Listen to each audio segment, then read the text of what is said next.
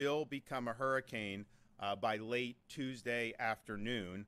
Landfall is currently expected along the Big Bend region on Wednesday, and it could arrive at the state of Florida as strong as a Category 2 hurricane. Good morning, everybody. Today is Monday, August 28th, and I'm up here in Nashville, Tennessee, about to head to Miami, Florida. But as you can see, there's a tropical storm coming across the Gulf of Mexico, going to be turning into a hurricane. So in this video, I'm going to show you what to expect during this tropical storm and this hurricane, and also how to prepare if you're a truck driver and what steps you need to take to make sure that you're safe so you can get back home with your loved ones. So let's get into it.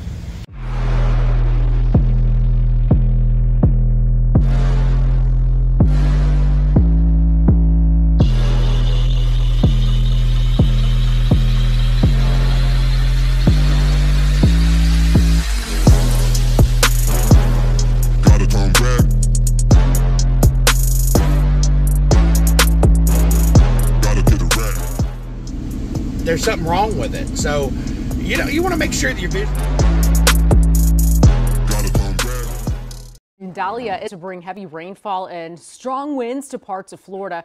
This week, Governor Ron DeSantis, he's urging residents to be vigilant and prepare for what's to come.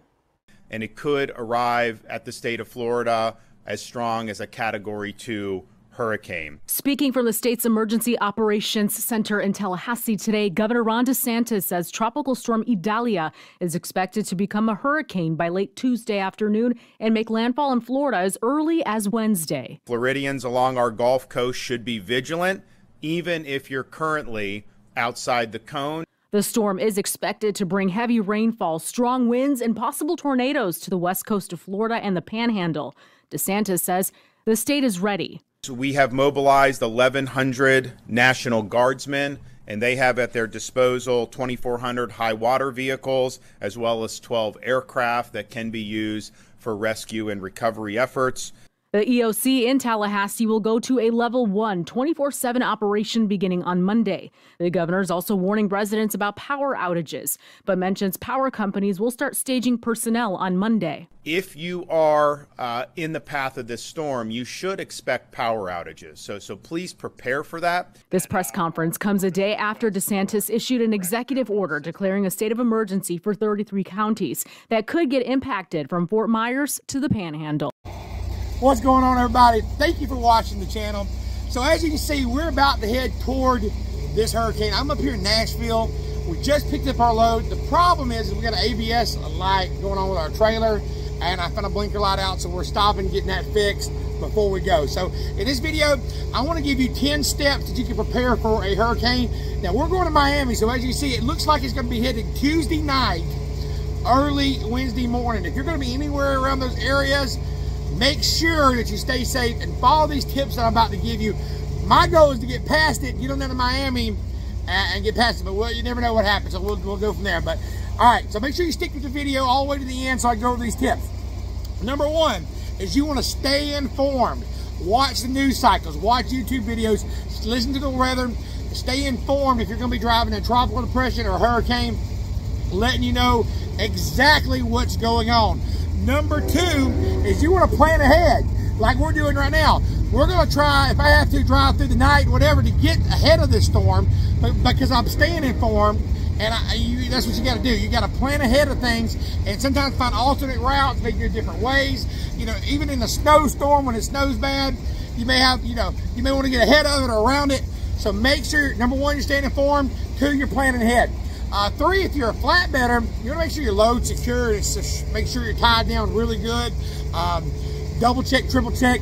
Make sure you're checking that load securement as much as you can.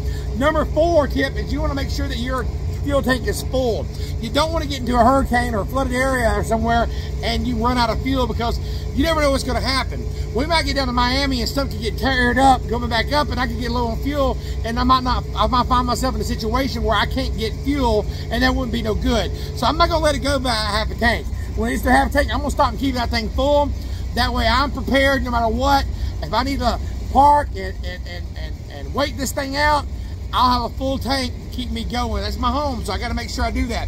Number 5 is stock up on supplies, which, hey, you say, I'm always going to have a lot of food to eat in my truck, you know what I'm saying? But keep your bottled waters. Make sure you have some non-perishable food. Make sure you've got a first aid kit. Make sure you got flashlights. Make sure you got extra blankets and clothes. Have everything, which I always get out in my truck anyway. My truck's my home, and it stays stocked. You know what I'm saying? I keep it stocked full of all kinds of food and goodies and whatever I need. Make sure you're doing that. Tylenol, aspirin. You should be doing that anyway, but always, especially if you're going to be going to a storm, that you make sure you stay fully stocked up. Okay, number 6 is you want to avoid flooded roads. You know the design of the thing said, if you don't know, don't go. Turn around, don't drown. That's what, I mean, definitely.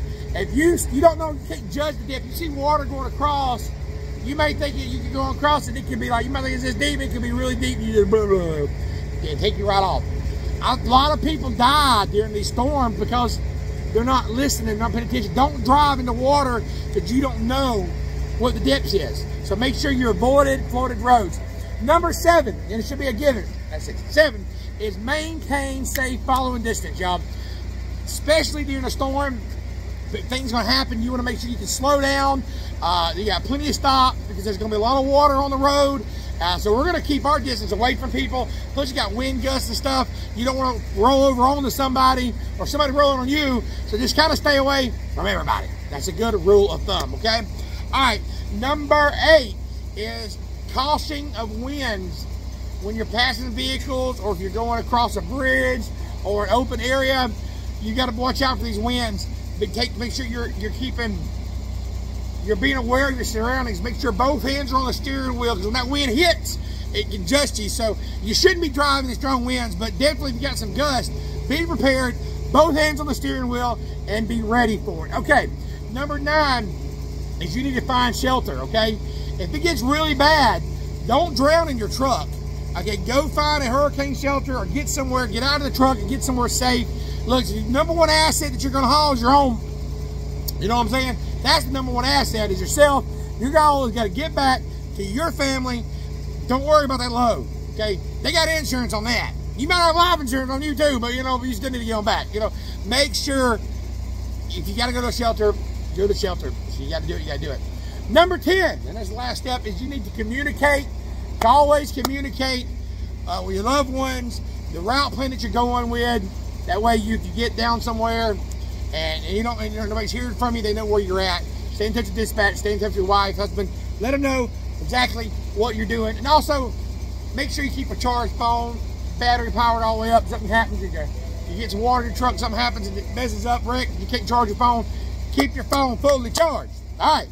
Hope you got some value from this video. If you did, make sure you hit that like button and subscribe, because I'm going to teach you things the CDL school will not teach you. Also, looking for a great job, somewhere that's going to treat you with respect, somewhere you're going to make some money, somewhere you're going to be able to do your 34-hour break at home, call the number at the bottom of your screen, 706-226-1003. Ask for Tina. Tell them your boy Shawn sent you. Remember, they got a great sign-on bonus, and if you live in Florida, they hire Florida, and you can still get home in Florida every week. So you definitely want to call the Rosedale Transport. Great company, best company I ever worked for. Call them and make sure you tell them your boy Shawn sent you. Straight off Shawn, get it.